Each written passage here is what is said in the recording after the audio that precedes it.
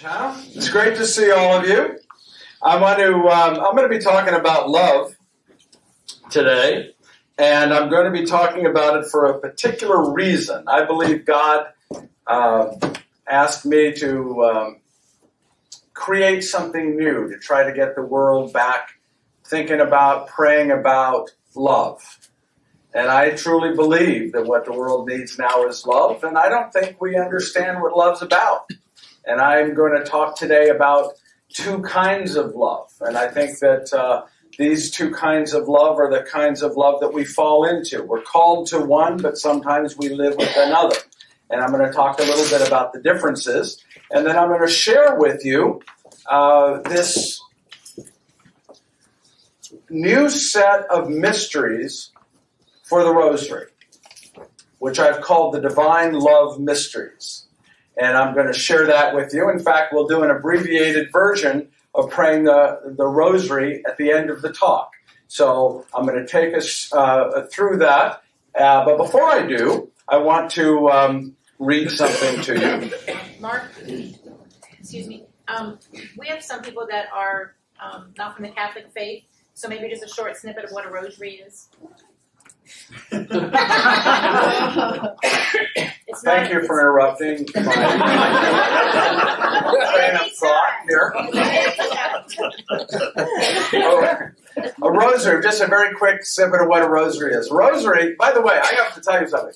The way I know that God speaks to me, as He speaks to you, is when I'm asked to do something that is outside of my comfort zone, but is a good thing. I have prayed the Rosary. In fact, about 30 years ago, I was asked to give a retreat to high school and middle-aged kids on the Rosary. And I did. So when I was, I believe, asked to create a new set of mysteries for the Rosary, I said, this has to be God, because this is a profound joke. Because what do I know about the Rosary? But it was a rosary to pray about love. So what is a rosary? A rosary was something that was around, actually, praying with beads was something that was actually pre-Christ. People prayed with beads. They used beads as a way to count prayers. And then after Jesus came along and people started becoming followers of the teachings of Jesus and the church began to grow, people took and adopted this praying with beads and had a variety of different prayers that they associated with the beads when they prayed. And in about the 11 or 1200s is when it really started to come together as a prayer to Mary and incorporated prayers that had to do with remembrances or what they call mysteries of the life of Jesus. Some say that it was St. Dominic who really was responsible for pulling the Rosary together, but there's no historical proof of that, and even the Dominicans don't claim it. So it really wasn't until the 1500s that the Christians were at war with the Muslims. And a big sea battle was about to ensue, and the Muslims were coming to take over a great portion of Europe. And the Pope told the Christian warriors, I want you to pray the Rosary and offer your fighting this battle up to Mary. And they were outnumbered, the Christians, by the Muslims in both ships and in personnel, sailors, and yet the Christians won and turned back the Muslims. And from that time in the 1500s, the Rosary became an important part of the church. In fact, that Pope actually created a feast day for the Rosary, which lives with us today. So those that don't know, the Rosary is a set of beads, and I'm going to show you some in a little bit that my daughter and I made this week. And we made these, and we're calling them the Divine Love Rosaries that we made. And I'll show those to you. But the Rosary is a set of beads that has 5 groupings of 10. And for 5 different sets of mysteries. The typical in the church have been the joyful mysteries, the glorious mysteries, and the sorrowful mysteries. And each one of those sets of 5 mysteries tell the story and the life of Jesus. those three sets of mysteries have been around since the 1500s. Recently, 10 years ago, 15 years ago, Pope John Paul created another set called the luminous mysteries, or the light mysteries, the miraculous mysteries. All four groupings or sets of mysteries tell of the life of Jesus. What this new set that I feel moved to create, the divine love mysteries, don't tell of the life of Jesus, but tell of the thing that Jesus told us to do. All the other four tell us of different aspects of his life. What the divine love mysteries do is focus on what he said is the most important thing for us to do as followers, as believers, is to love God and love each other. And so this set of mysteries gets us focusing on love and 5 different aspects of love. So does that make sense? And so when you pray the rosary before, as you do each decade, each grouping of 10, you would have a scripture reading, and we'll run through that at the end. Did that give a brief? Yes. Okay. That was great. All right, good. One night I had a wondrous dream. One set of footprints there was seen, the footprints of my precious Lord, but mine were not along the shore. But then some stranger prints appeared, and I asked the Lord, what have we here? Those prints are large and round and neat, but Lord, they are too big for feet. My child, he said in somber tones, for miles I carried you alone. I challenged you to walk in faith, but you refused and made me wait. You disobeyed, you would not grow, the walk of faith you would not know. So I got tired, I got fed up, and there I dropped you on your butt. Because in life there comes a time when one must fight and one must climb, when one must rise and take a stand, or leave their butt prints in the sand. There you go. Welcome. All right. Why did God make women so beautiful? So men would fall in love with them. Why did he make women so dumb? So they'd fall in love with men. One of my childhood heroes was Bishop Fulton Sheen. And he tells a story about being on a bus and overhearing 2 women, and one woman's commenting on the other woman's diamond ring, saying, oh, what a beautiful, gorgeous, big diamond ring that is. And the woman, Mrs. Plotnick, says, but it comes with a curse. Like the Hope Diamond, it comes with a bad curse. And the woman said, what curse? And she said, Mr. Plotnick.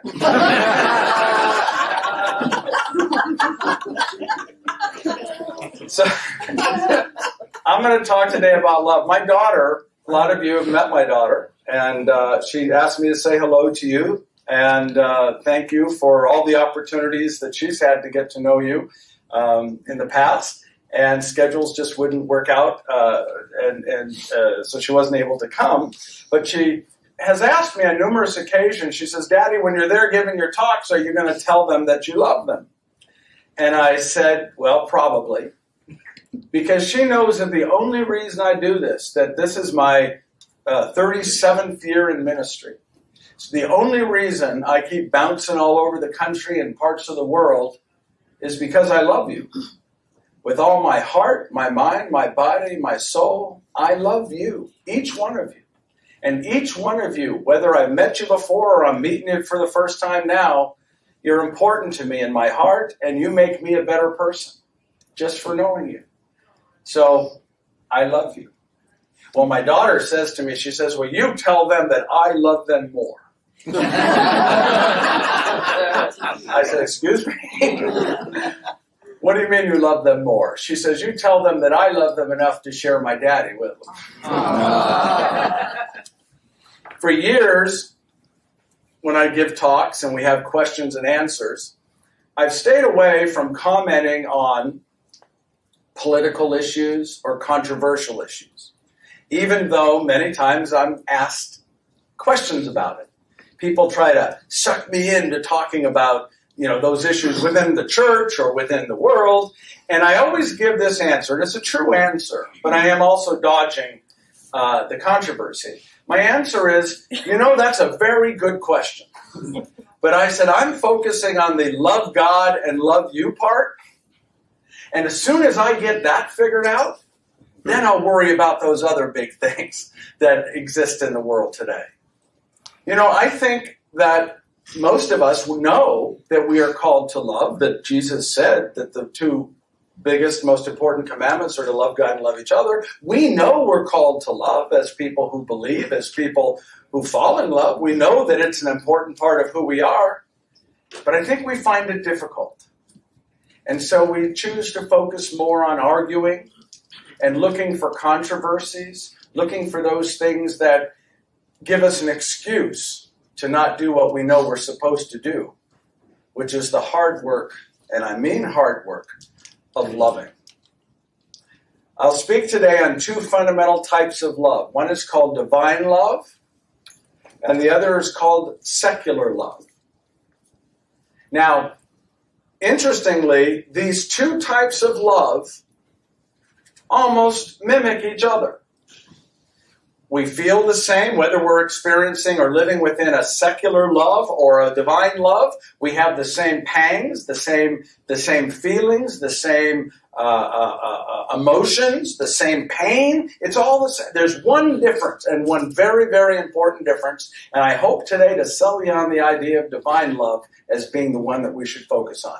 And that difference is, in divine love, our focus is God, who John tells us in the Gospels, God is love. And all love comes from God. So divine love uses God as the center and the core. And secular love is really more about the world. It's what feels good to me. And people who are believers can be living within secular love or divine love. And non-believers actually can be living within divine love or secular love. The difference is where the focus is. Is the focus on something that's stable, that doesn't change, that doesn't move, God, or is it on the world? You see, within secular love, and the reason people can fall out of love or move on or treat people poorly in love, it's secular love because it's really more about me. I'm in love with you as long as it feels good to me. I'm in love with you as long as that relationship with you helps me. Whereas divine love is, this is what you do no matter what. This is what you're called to do because I, the one who created you, told you to do it. Does that make sense? There's a difference. Fulton Sheen one time said, he says, if you look at a Valentine heart, it's symmetrical. But if you look at a human heart, it looks like there's a piece missing. And he made the comment, he says, maybe the piece is missing because God kept it. God kept a little piece of each of our hearts just to hold us close to Him. Isn't that a nice thought? Huh? We either believe that God is love and that our love for each other comes from God, and that we're to live with each other in love as God would have us live. Does that make sense? That's divine love. So what is love? It's one of the hardest questions to answer. Love is a choice. Like, by the way, is a reaction. You taste something, you like it.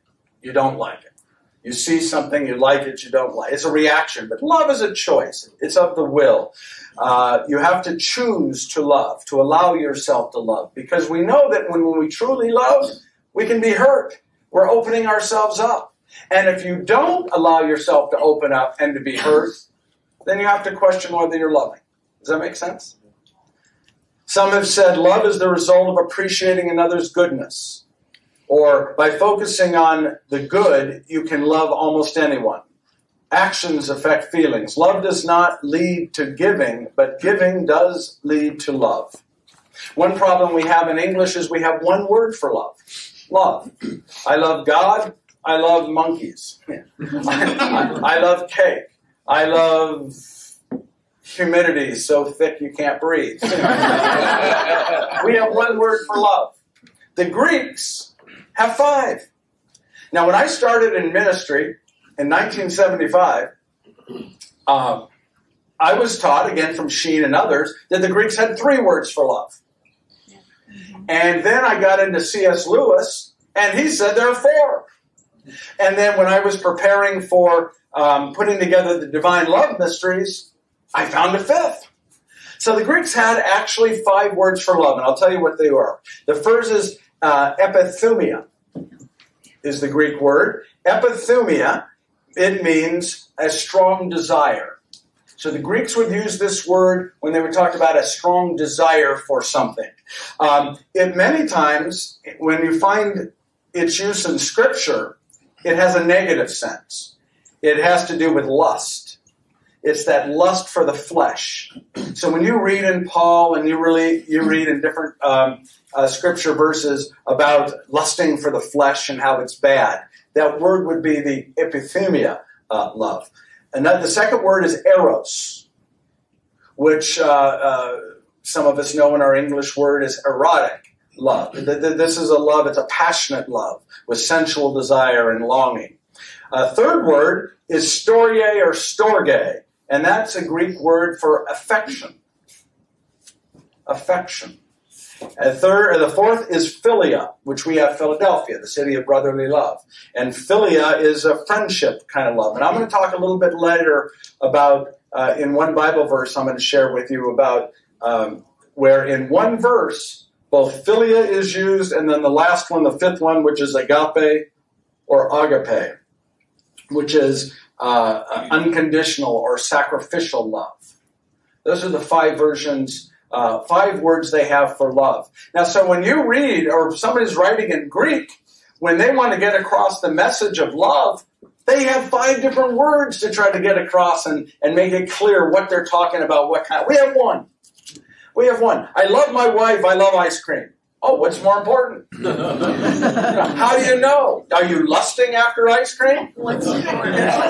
Yeah. Do you merely have affection for your wife?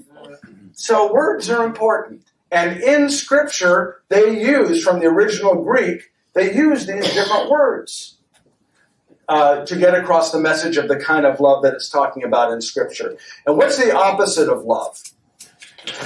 Hate? You know, I don't think so. I think it's apathy. And the reason I think it's apathy is because love is giving everything. All thought, all desire, all emotions is tied up in love. Hate has emotions too. So I don't think it's the opposite. Apathy is a complete lack. They're dead to you. There's nothing there. I think apathy is different. But some people think hate. And where does hate come from? Lack of love? I'm going to suggest something to you that it comes from our parents and it comes from our society. We aren't born to hate. If we believe that God is love and God created us, then we're created to love. So the fact that we learn to hate or act in hate, here's a song I'd like you to listen to. You've got to be taught to hate and fear. You've got to be taught from year to year. It's got to be drummed in your dear little ear. You've got to be carefully taught. You've got to be taught to be afraid of people whose eyes are oddly made, and people whose skin is a different shade. You've got to be carefully taught. You've got to be taught before it's too late, before you are 6 or 7 or 8, to hate all the people your relatives hate. You've got to be carefully taught. You've got to be carefully taught. And Isn't that a powerful song? That's from, does anyone know what that's from? South Pacific. South Pacific. And it's one of those songs that no one remembers from South Pacific. And it's a beautiful song and it's a poignant song. We're born loving, but we're taught to hate. That comes out of the world we're living in. Why should we be praying for love? Why do I believe God wants us to pray for love? Because he wants us to get back to what he created us as, a people of love. Napoleon Bonaparte was asked once, when do you start teaching a child? At what age? And what do you think he said? It's your parents. He said 20 years before that child is born, when the mother is born. We teach people from the day they're born, things that take them away from God. And we don't even know it.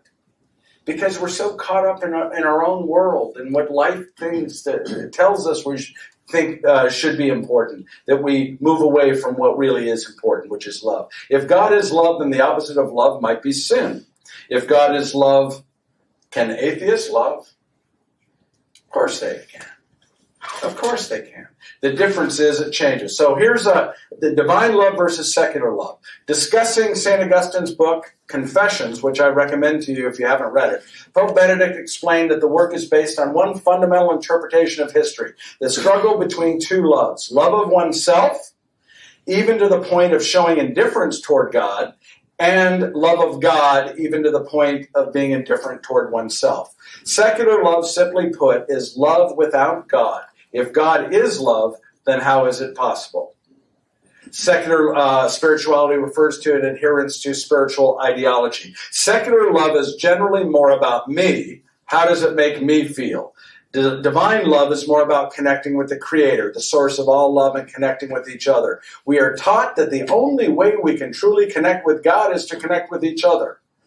We love, as this is from 1 John, we love because he first loved us. If anyone says, I love God, but hates his brother, he's a liar. For whoever does not love a brother whom he has seen cannot love God whom he has not seen. This is the commandment we have from him. Whoever loves God must also love one another. Let me give you an example. In secular love, there's been a lot of coming together of secular love and divine love, especially as our world becomes more and more secularized. And for example, when I was doing Google and researching love, one thing I discovered was many atheists and secularists are taking the Song of Songs, for example, and claiming it's in the Bible by mistake. Because that really is a secular book. And it shouldn't be in there. If you don't know the Song of Songs, let me read a piece from you. This verse in Scripture is called Her Lover's Visit Remembered. The sound of my lover, here he comes, springing across the mountains, leaping across the hills. My lover is like a gazelle or a young stag. See, he is standing behind our wall, gazing through the windows, peering through the lattices. My lover speaks and says to me, arise, my friend, my beautiful one, and come. Oh, that's beautiful. Song of Songs is a book of love, of sensual love, of passionate love. And for people to imply and to say, as secularists and atheists are now saying, that is not for Christians, that is not for Jews, that is not something that should be in the Bible because that's ours, is to deny what love really is. You see, we narrow our scope of love. The love that God has for us and the love that God gives us is all-encompassing. It goes from caring about one another, doing for one another, to the sexual, sensual relationships we have with each other.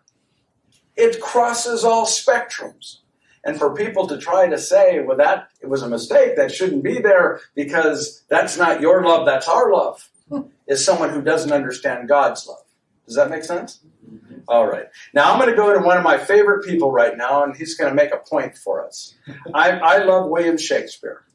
I started out as an actor doing Shakespeare festivals. I love Shakespeare. And here's one of his sonnets. It's sonnet 116.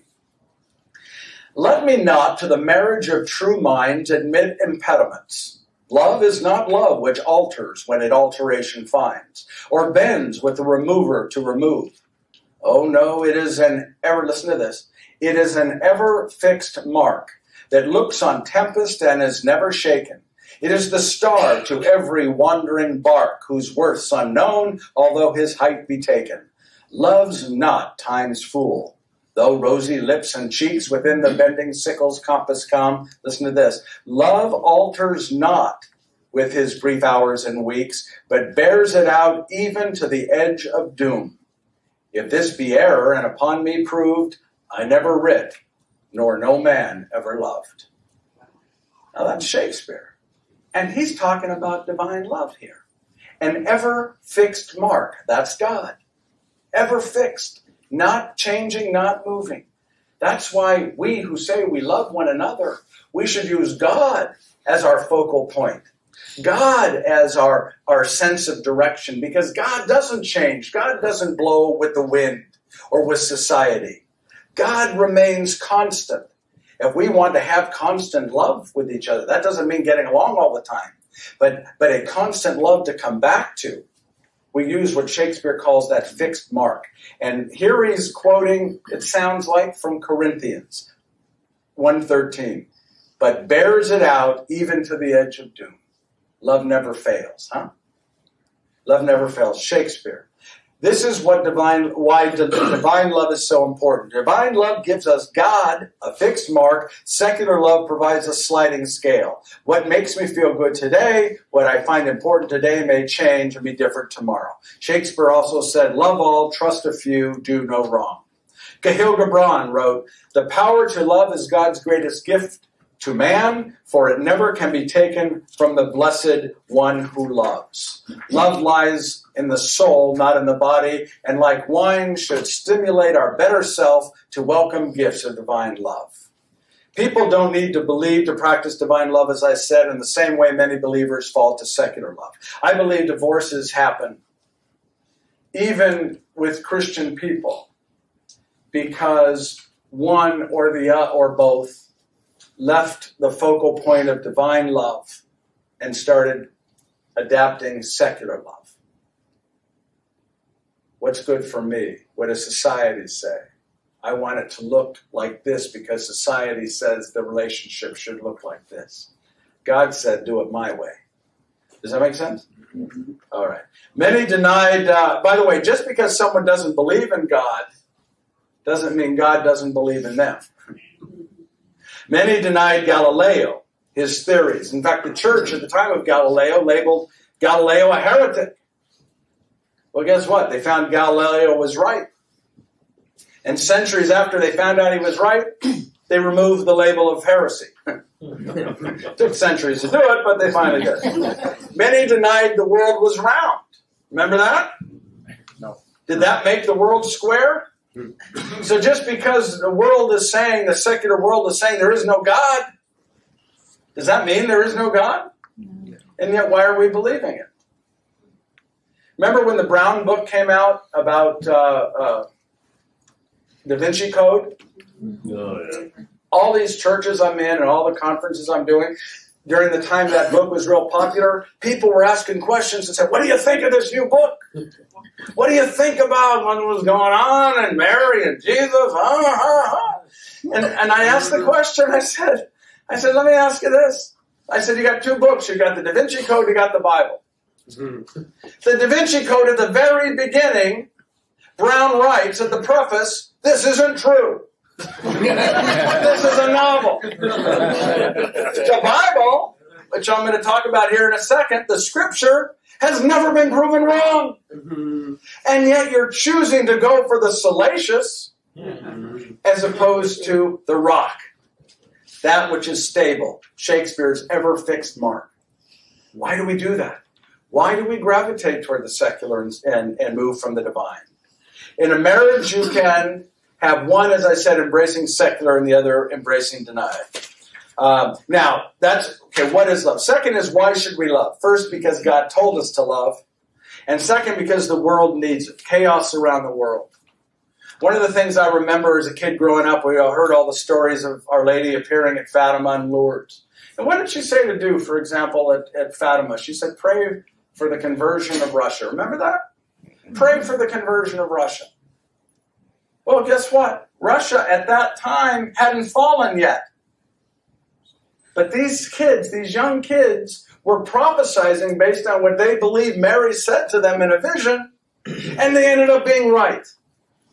And said, pray for the conversion, because she knew that they had to come back, that they were going to leave, focused on God. They were going to go into a much more secular, the word we use today in their frame would be communist. But there's chaos around the world today. Look what's happening around the world. Look at the fighting going on. Look what's happening in the Mideast.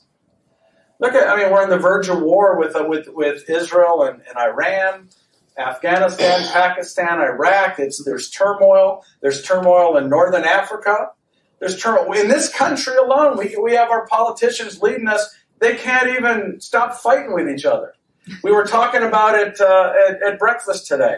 It used to be they'd fight during the elections, but then they'd come and they'd stand up for the best nature of the country and what the country needed. Now they've all drawn such lines in the sand that they're not doing what's right, and both of them are wrong. Both sides are bad. What's going to change things? What's going to make a difference? I've often told you in Retrouvaille, you want to save the world, you do it one family at a time, and that's why you're my heroes. Because that's what you're doing. You're saving it one family at a time. Let me add to that. You want to save the world? Let's start infusing the world with the love that God put into this world when God created the world. And the first, easiest, best way for us to do that is to start praying for it. And asking others to pray for it. Do you believe prayer works? If you do, why aren't we doing it? Why aren't we praying? So why should we love? I told you. Third, how do we bring about love? By opening ourselves to others. The more we give, the more we love. The prayer of St. Francis. Lord, make me an instrument of your peace. Where there is hatred, let me sow love. Where there is injury, pardon. Where there is doubt, faith. Where there is despair, hope. Darkness, light. Where there is sadness, joy. O divine Master, grant that I may not so much seek to be consoled as to console. To be understood as to understand, to be loved as to love. For it is in the giving that we receive, it is in the pardoning that we are pardoned, and it is in the dying that we are born to eternal life.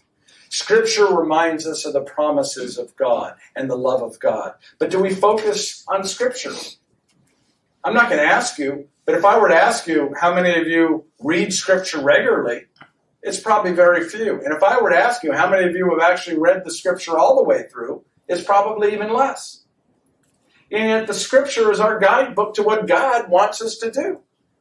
I wrote this a few years ago, and it's called I Am Sacred Scripture. Give you a little idea. I am sacred Scripture.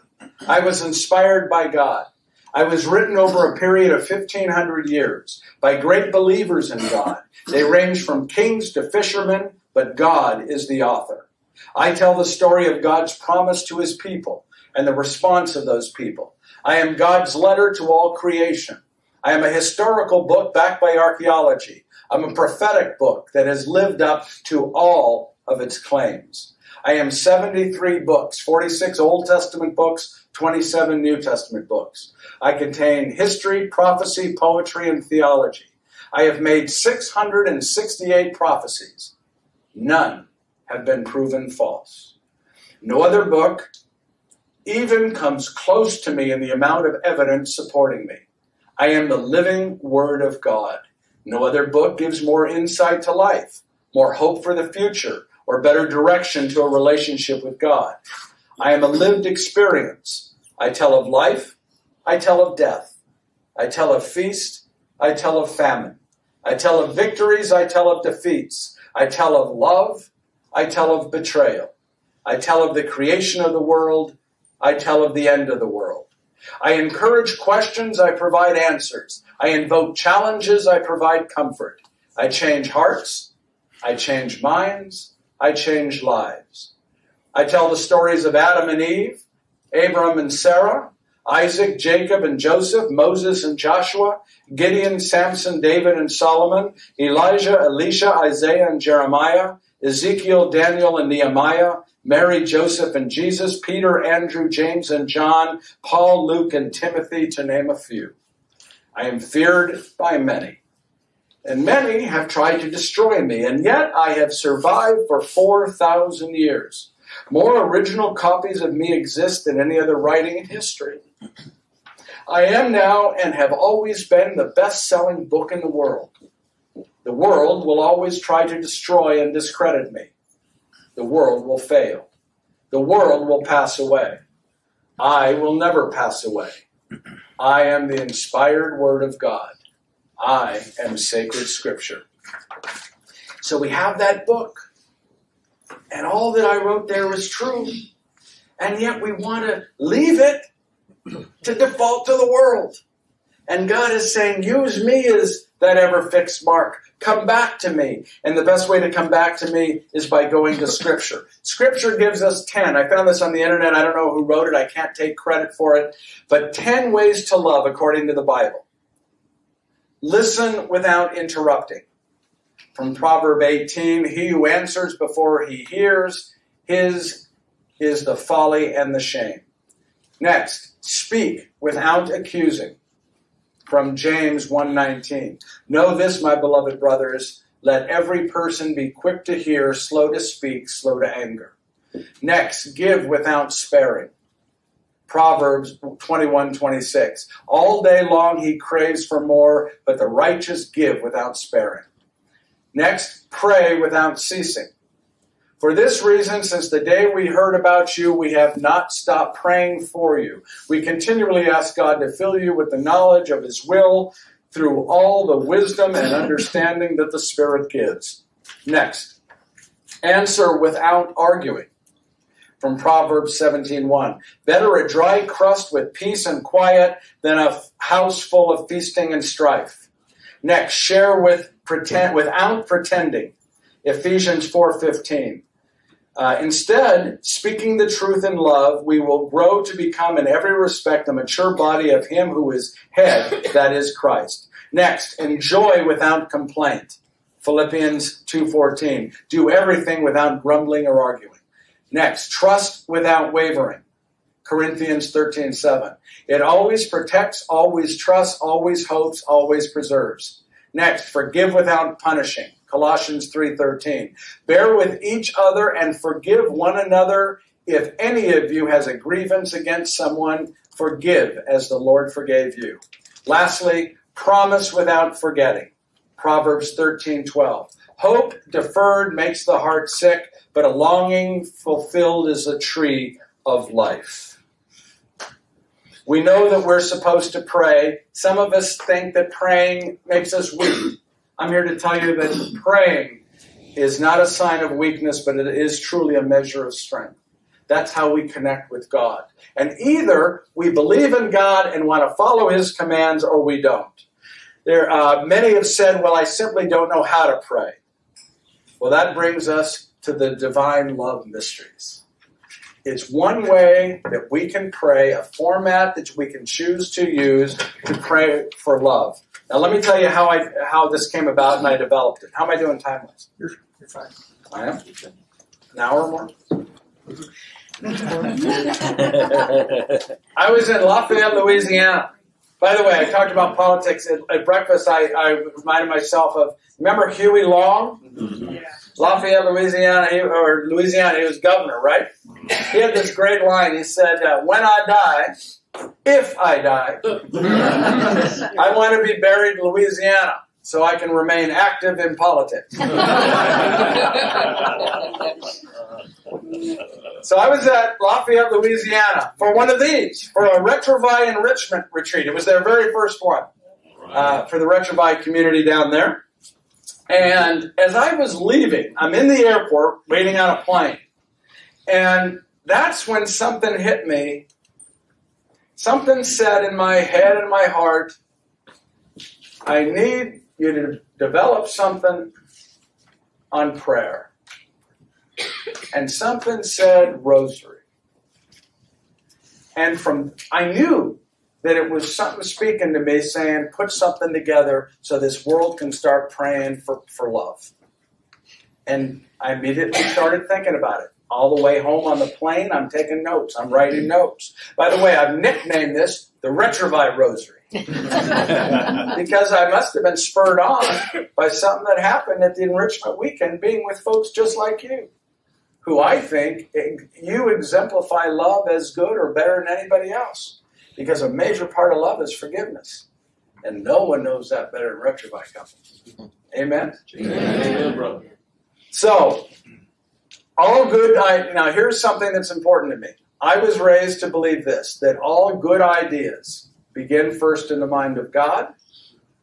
God then looks the world over for human dreamers and then matches his good idea with a human dreamer. Now, if you believe that and you get an idea that you think is of God and you think that it is good, can you turn it down? Can you say no to it? If you truly in your heart believe that God spoke to you as he did to Moses from a bush burning, are you going to ignore it? No. I think we should take more seriously those senses we have, if it's good, and especially, as I said, if it takes you out of your comfort zone. Mother Teresa said, none of us can do small things, only great things, only small things with great love. And that's what we're called to do. Yeah? Now, I was thinking, on Monday morning of this week, I woke up, and I must have been in my night, while I was asleep, dreaming about this talk and this, and I was thinking, I should have a graphic to explain simply what I mean when I'm talking about divine love. And my daughter is real good in math.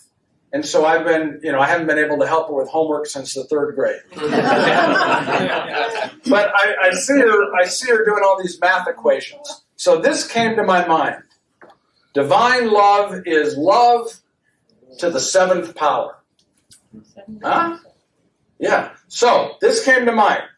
I ran down to my office and I wrote this down. I like that. Love to the 7th power. That is a graphic to describe divine love.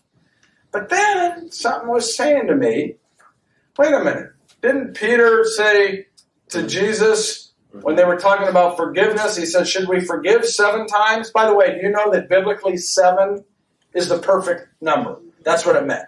God created the world in 7 days, the perfect amount of days, right? Not 7 of our days, 7 of God's days, perfect amount of days. 7 is the perfect number in a biblical sense. So Peter says to Jesus, so we should forgive 7 times. And what does Jesus say to him? 70 times 7. So I changed it.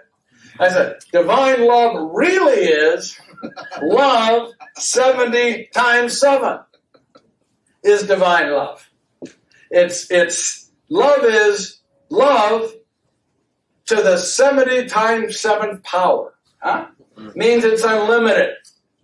It's the perfect amount. How long should we love? How deeply should we love? How much should we care for it? 70 times 7 times we should love. Does that make sense to you? All right. So I developed this set of mysteries. Now there's 5 love mysteries. And they are these. Infinite love. And all this is available on my website as handouts. Infinite love is the first one. The second is enduring love. The 3rd is God's love. The 4th is greatest love. And the 5th is Christian love. Can you do that one more time? Sure.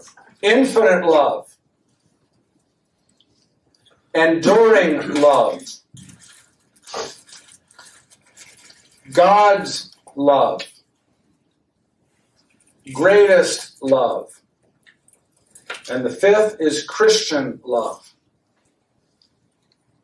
Now, I told you that my daughter came to me and said, Daddy, maybe we should make our own rosary. You know, I give away rosaries. This is the one I've used for years. I've always kept for when I go to funerals. It's a neat one made with string. You know, it's all these knots tied with string. It's kind of a nice, different rosary. So Haley's, my daughter, says to me, Daddy, let's make a rosary. So we went to a bead shop. And I said, you go find your beads and I'll go find my beads and we'll do it. So Haley went, and these are the beads she put together. Wow. And the one thing you're going to find in common here is at the center here is a heart. Okay.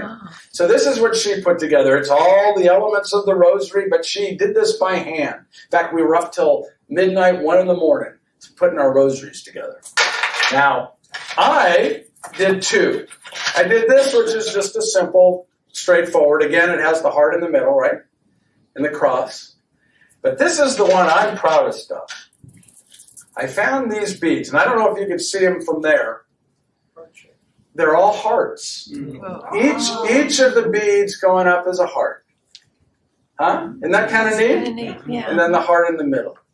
So anyway, what I'm going to do is take you through the 5, and I'm going to try to do it quickly. We won't do the whole rosary. We'll just do the Hail Marys, Our Father, and Glory Be. How's that sound? Okay, for each of the 5. The rosary, and I wrote this, the rosary is a vehicle, should be used as a vehicle to get the world praying for love. The existing mysteries prayed with the rosary, the joyful, sorrowful, glorious, and luminous mysteries, all tell the story of Jesus. Together they bring us the life, death, resurrection of our Lord. The new divine love mysteries is a way to remind us of what Jesus has called the greatest commandments, to love God and to love each other. The Holy Scripture, from its original Greek, uses 5 words for love. Each word has its own purpose and definition. Praying for love is not a sign of weakness, but as I said, a measure of strength. Mary said at the wedding feast of Cana, do whatever he tells you. Mary also told the children of Lourdes and Fatima, listen to my son. How appropriate to use the prayer to Mary to remind people of what Jesus said. The divine love mysteries are a way to help us to fully embrace what Jesus means by love. What better way to pray the rosary, Mary's prayer, to bring us to a better understanding of love. After all, it was Mary who, out of her love for God, said yes and brought love into the world. Okay? So, I know that you don't have rosaries, but if any of you that know how to use it would like to borrow, yeah, you can pass it around. Anybody like this one's heavy. All right, I'm going to walk you through. The first divine love mystery is called infinite love. The scripture verse for infinite love is this. For this reason, I kneel before the Father, from whom every family in heaven and on earth is named, and he may grant you, in accord with the riches of his glory, to be strengthened with the power through his Spirit in the inner self, and that Christ may dwell in your hearts through faith, that you, rooted and grounded in love, may have strength to comprehend with all the holy ones what is the breadth and length and height and depth, and to know that the love of Christ, that surpasses knowledge, so that you may be filled with all fullness of God. So how do we embrace infinite love? According to this scripture reading, respect for the Creator who made us. Number 2, allow Christ to dwell in our hearts. And number 3, open ourselves to the fullness of God. With each of the mysteries, I've provided 3 reflections. And I'll read them off now. And the one thing that's in common with all of them is there's always 3 reflections. They're questions. The first one is for self. The second one is for couples. And the third is for family.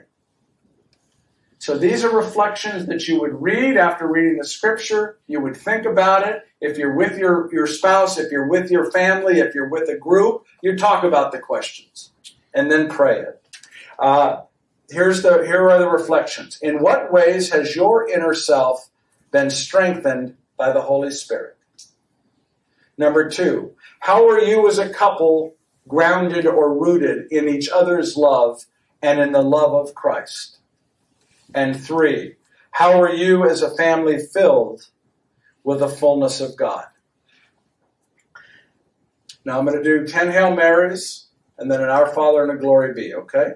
I'll start, for those that don't know the rosary, I'll say the first half of it, of the Hail Mary, and then you finish, yes? Hail Mary, full of grace, the Lord is with thee. Blessed art thou among women, and blessed is the fruit of thy womb, Jesus. Holy Mary, Mother of God, pray for us sinners now and at the hour of our death. Amen. The second divine love mystery is enduring love, the scripture verse. If I speak in human and angelic tongues, but do not have love, I am a resounding gong or a clashing cymbal. And if I have the gift of prophecy and comprehend all mysteries and all knowledge, if I have all faith so as to move mountains but do not have love, I am nothing. If I give away everything I owned, and if I hand my body over so that I may boast, but do not have love, I gain nothing. Love is patient. Love is kind. It is not jealous. Love is not pompous. It is not inflated. It is not rude. It does not seek its own interest. It's not quick-tempered. It does not brood over injury. It does not rejoice over wrongdoing, but rejoices with the truth. It bears all things, believes all things, hopes all things, endures all things. Love never fails. So faith, hope, love remain. These three, but the greatest of these is love. 1 Corinthians 13. Now, how do we embrace enduring love? Be patient and kind to those around. Set our egos aside and rejoice in the truth.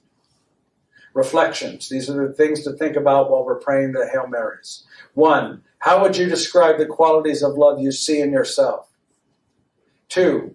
How would you describe the qualities of love you see in your loved one? 3. In what ways have the members of your family expressed their unique love to you? Hail Mary, full of grace, the Lord is with thee. Blessed art thou among women, and blessed is the fruit of thy womb, Jesus. Holy Mary, Mother of God, pray for us sinners now and at the hour of our death. Amen. Hail Mary. The third mystery is God's love. Scripture. Beloved, let us love one another because love is of God. Everyone who loves is begotten by God and knows God. Whoever is without love does not know God, for God is love. In this way, the love of God was revealed to us. God sent his only Son into the world so that we might have life through him. In this is love.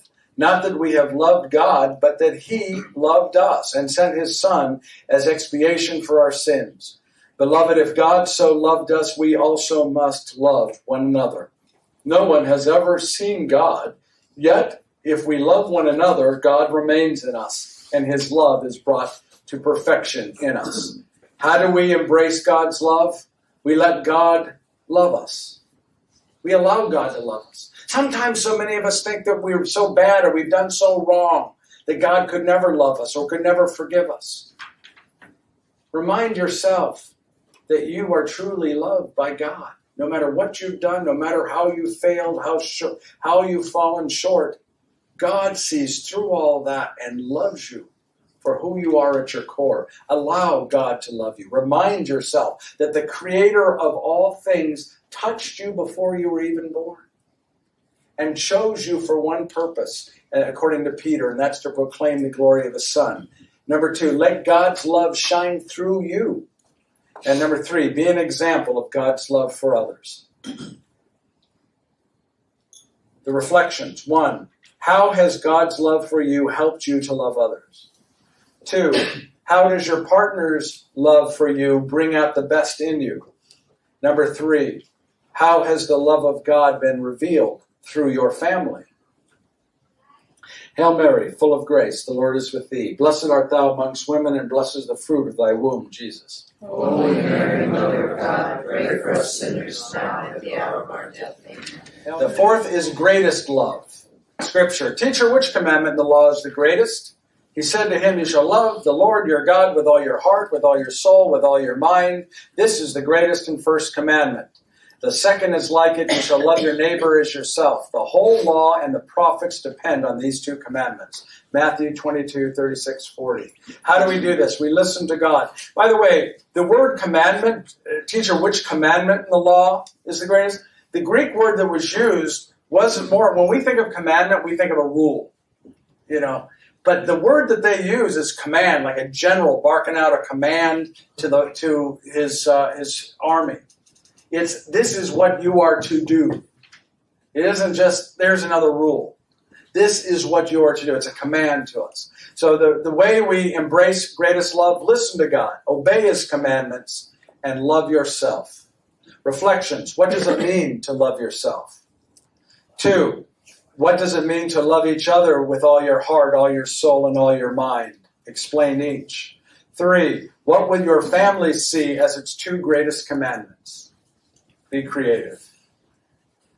Hail Mary, full of grace, the Lord is with thee. Blessed art thou amongst women, and blessed is the fruit of thy womb, Jesus. Holy Mary, Mother of God, pray for us sinners now and at the hour of our death. Amen.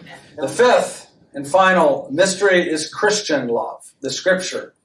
When they had finished breakfast, Jesus said to him, Simon Peter, son of John, do you love me more than these? He said to him, Yes, Lord, you know that I love you. He said to him, Feed my lambs. He said to him a second time, Simon, son of John, do you love me? He said to him, Yes, Lord, you know that I love you. He said to him, Tend my sheep. He said to him a third time, Simon, son of John, do you love me? Peter was distressed that he had said to him a third time, Do you love me? And said to him, Lord, you know everything. You know that I love you. Jesus said to him, Feed my sheep. John 21:15 through 17. Let me say something about these 3 loves.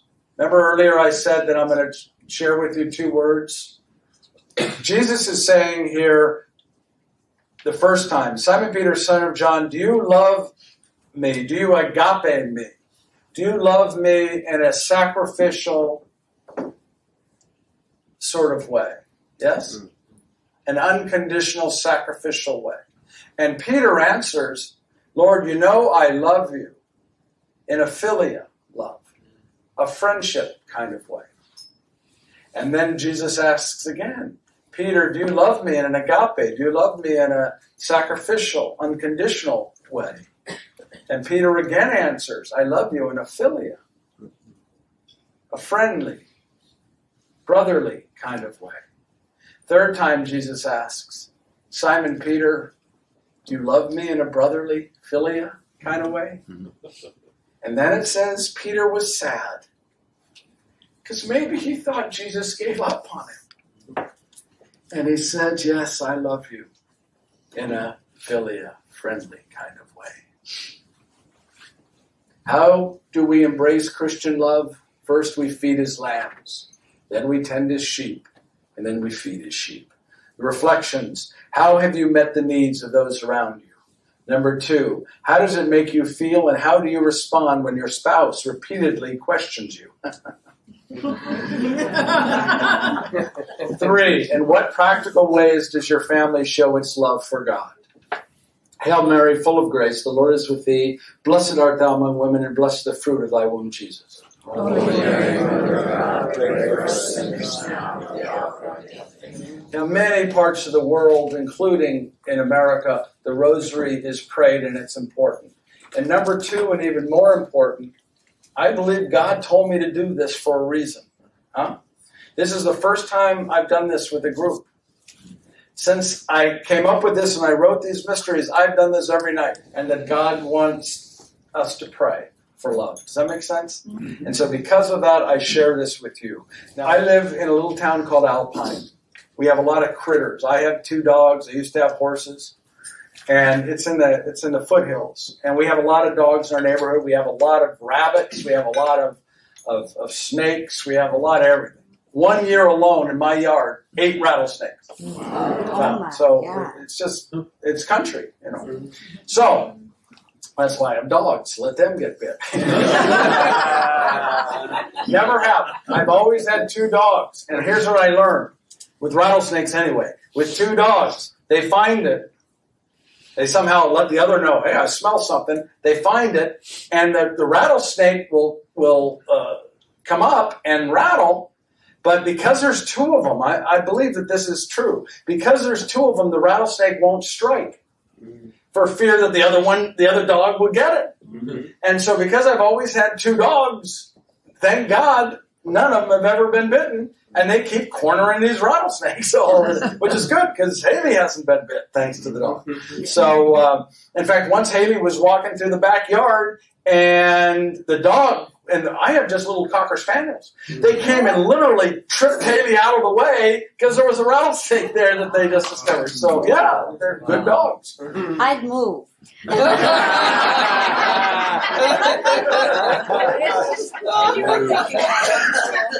I know you don't have anything here. Hurricanes, alligators, snakes.